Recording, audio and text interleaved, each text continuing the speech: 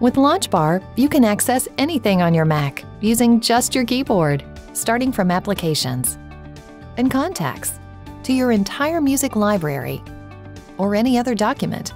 And you can then choose from a variety of actions to perform with the selected item.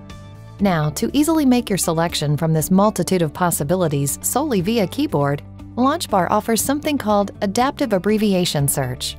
What this means is, to select an item, you simply enter a few characters that represent an abbreviation of the item's name.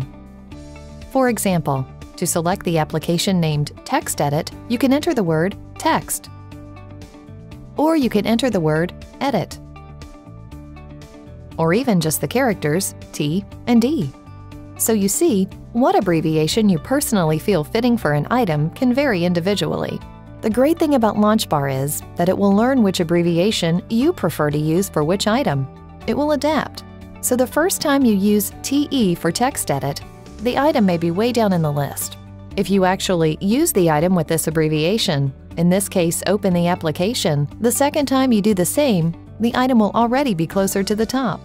And about the third time, it will be right on top of the list, waiting for you to just hit return to use it. It is also possible to specifically assign an abbreviation to a certain item. That way, you can assign an abbreviation that may have nothing to do with the item's name. For example, if you like to refer to numbers via the letters SPRS for spreadsheet, simply locate Numbers in LaunchBar. Click on its icon or name in the bar to open the action menu, and choose Assign Abbreviation. Now whenever you enter SPRS, numbers will be selected. So, you can either let LaunchBar learn the abbreviations you use via Adaptive Abbreviation Search, or you can directly assign specific abbreviations.